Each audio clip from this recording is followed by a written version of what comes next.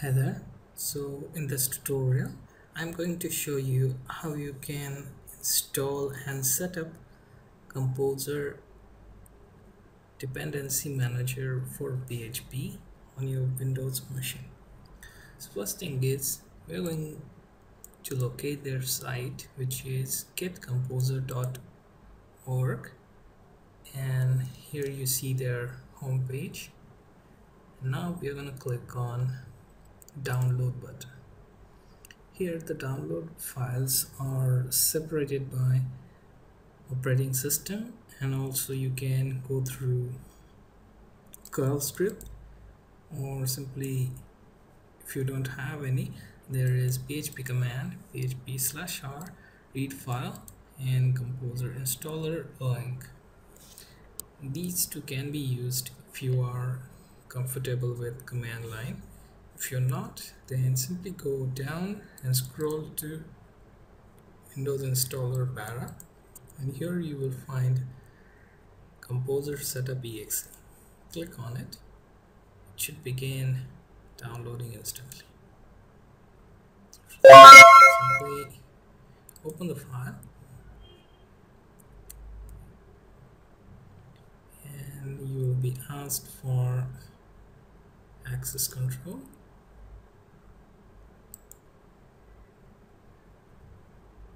After that, let's just give it a default settings. For example, whether you want to run Composer from shell, say install shell menus, click on this checkbox, then click on next. Now you have to find where php.exe is located. Browse for that. For me it is on Wampp, which is on my D drive. Here you'll find PHP. Okay, this is my path: t wampp php and php.exe. I'm going to click next. It is going to check if the php.exe is valid. After that, it will set a system path variable to C program data composer setup /bin. So we have system path and composer on our environment variable settings, so we can use it from command line. Click on install. This will install composer.var. Takes some time to install.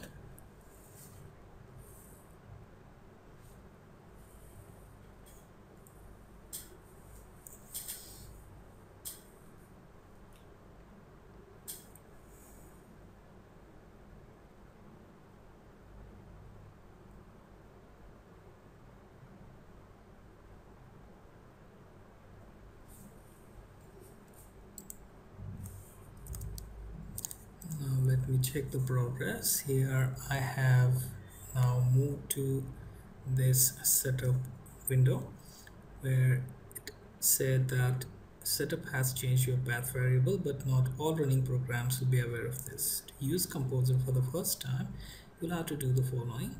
Open the new command window, close all Internet Explorer instance or Windows Explorer instance, open a new command window, log off or log in again, and then open a new command window again.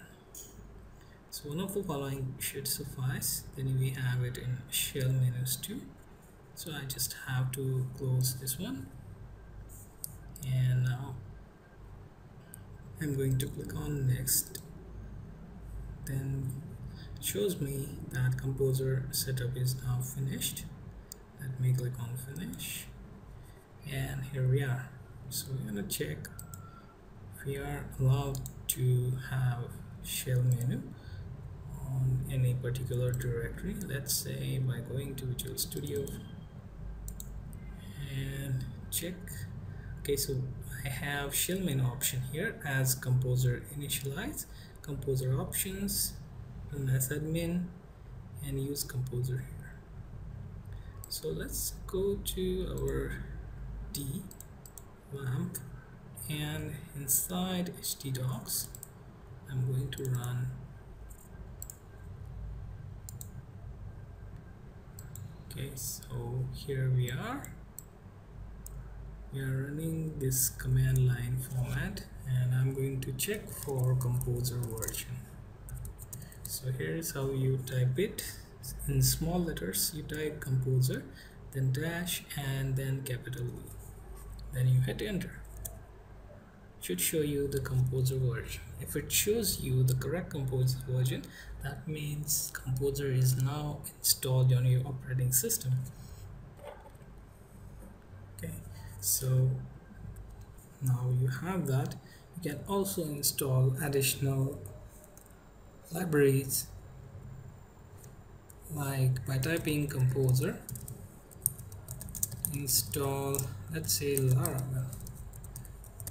Okay, and there are one more option. When you have project inside your htdocs, you create this directory Laravel, and then inside this directory you create a file. Okay, so the file is going to be, let me just go through the text editor.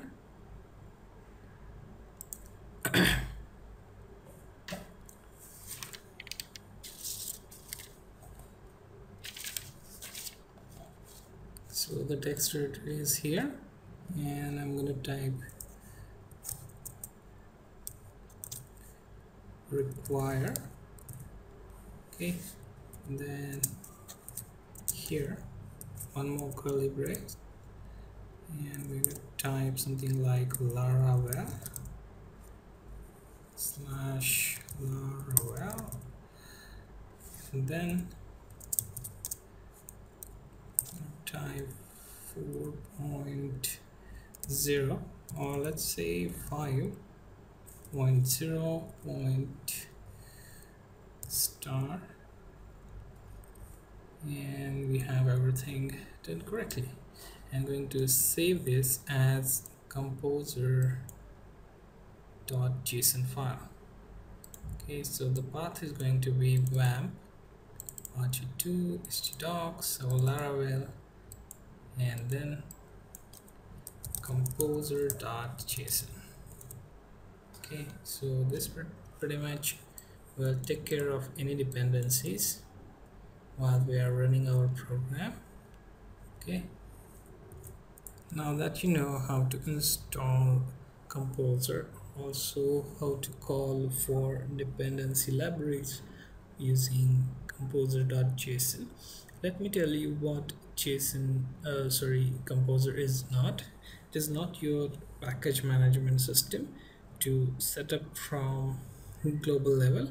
For example, if you have programming language like Ruby, you'll find that they have this command called gem, and gem install, and then name of the library will install the library for entire operating system, and you can just create any program and then add that particular library on your system. However, with composer you can't do that. You are only installing the libraries per project level, so it's not your project management system, it is more of a dependency management system. So for now I have shown you how to install composer on a Windows operating system, and I will see you in next tutorial. Thank you.